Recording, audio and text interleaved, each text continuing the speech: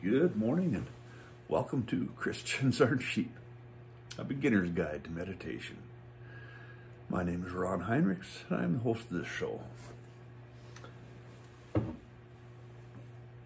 Let's see. I've done my 5 minutes of stretching this morning, being thankful for all my blessings. And then I did 15 minutes of exercising, kind of burning off a little bit of excess energy. And now it's time for a little devotional, a little getting ready to calm the mind. This morning's devotional is called The Power of God's Word. On Christmas Eve, 1968, the Apollo 8 astronauts, Frank Borman, Jim Lovell, and Bill Anders, became the first humans to enter lunar orbit. As they circled the moon 10 times, they shared images of the moon and the Earth during a live broadcast. They took turns reading from Genesis 1.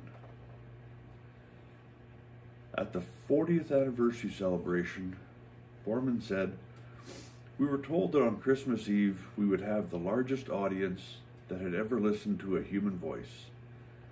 And the only instructions that we got from NASA was to do something appropriate."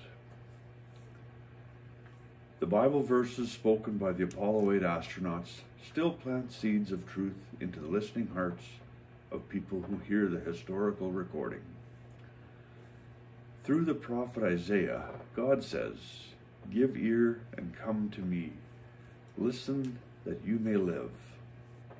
Revealing his free offer to salvation, he invites us to turn from our sin and receive his mercy and forgiveness. He declares the divine authority of his thoughts and actions, which are too vast for us to truly understand. Still, God gives us opportunity to share his life-transforming words of Scripture, which point to Jesus and affirm that he is responsible for the spiritual growth of his people. The Holy Spirit helps us share the gospel as the Father fulfills all his promises according to his perfect plan and pace. A thought for today: who will you share Scripture with today? Who first shared the Bible with you? And the prayer for this morning: Almighty Creator and Sustainer of the world, please give us opportunities daily to share your wisdom. Amen? Amen. And for those of you who have it all the time you have, y'all have a great day. We'll see you tomorrow. For everyone else who has a little more time to get into the quantum world, let's continue on Dr. Joe Dispenza's book, You Are the Placebo.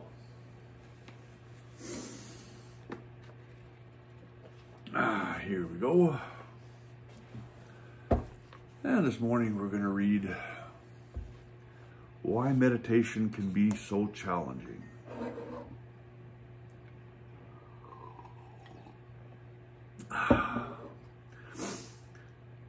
Okay, hang on just a second. Got a little drip on the nose. There.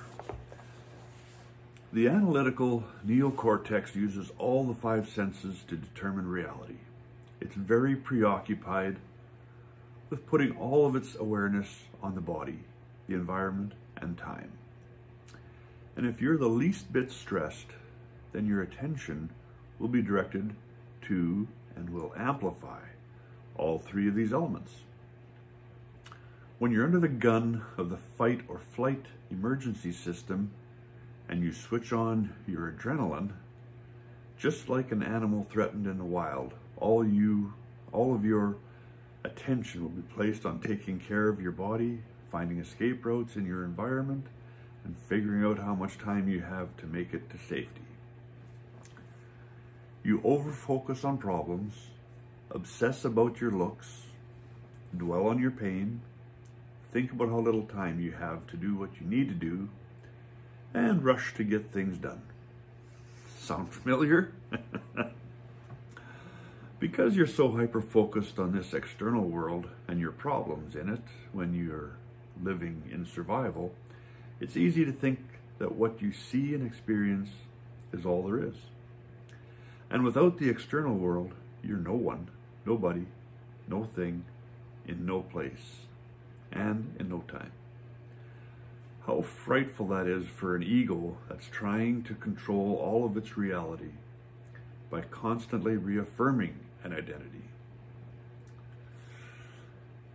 It might make it easier to remind yourself that when you're living in survival, what you sense is truly just the tip of the iceberg, only a limited array of ingredients making up your external world. You identify with the many variations and combinations in your external world that reflect back to you who you think you are, but that doesn't mean there isn't more. In fact, every time you learn something new, you change how you see the world.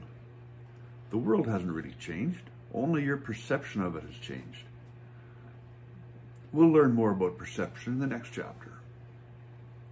For now, it's enough to keep in mind that if your goal is to affect change and you haven't been able to make it happen with all your external world resources, then clearly you'll need to look outside the limits of what you see, sense, and experience for your answers. You'll need to pull from the resources you haven't yet identified, from the unknown. So in that sense, the unknown is your friend, not your foe. It's the place where the answers lie. Okay, that was very interesting. Again, Dr. Joe's talking about calming the mind. And the baby steps we're working on lend itself to that, to calming the mind. Not being in stress,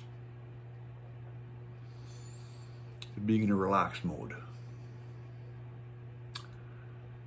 Anyway, that's the reading for today. You all have a great day. And remember the verses that I'm learning. Psalm 119:11.